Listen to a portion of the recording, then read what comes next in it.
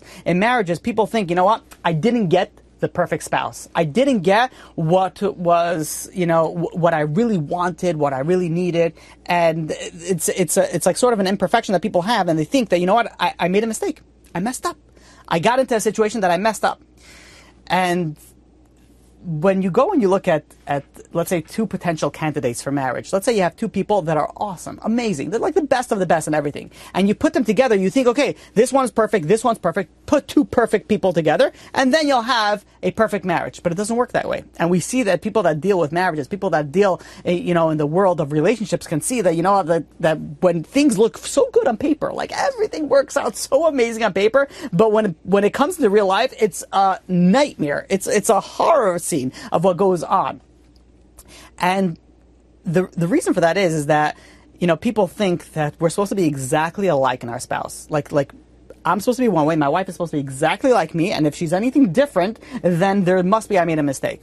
And really, you should be looking for similarities. When you're dating, you should be looking for similarities. But at the end of the day, you have to know that you're two separate people from two different upbringings, two different mindsets. You're different people. And that's a good thing. That's a very, very good thing. It's a very important thing that you're different people. The reason being is that the two differences complement each other. When you have someone that has a strong point, another one that has a weak point, so the strong one sort of brings up the weak one in that certain character trait or a certain area in their life. And we sort of complement each other, and that's how we grow together. If you're both perfect, then yeah, it's not going to work. So meaning that the perfect marriage is the imperfect couple, if you understand what I'm saying. So the perfection lies in the imperfection.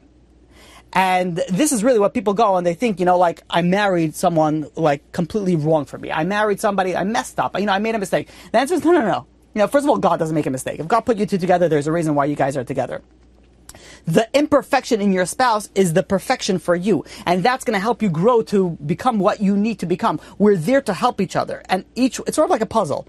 What's strong in one is deficient in another. And some, not in everything, but in many things, you see how you sort of can complement each other and you sort of can grow together. And this is the way that God works. God works like a surgeon. It's painful when a surgeon does surgery. It's difficult. There's hardship in it, but it's only for our benefit. So it looks bad. It looks like you married somebody wrong. It looks like you messed up. But really, you married the most perfect person for you. You're married so right.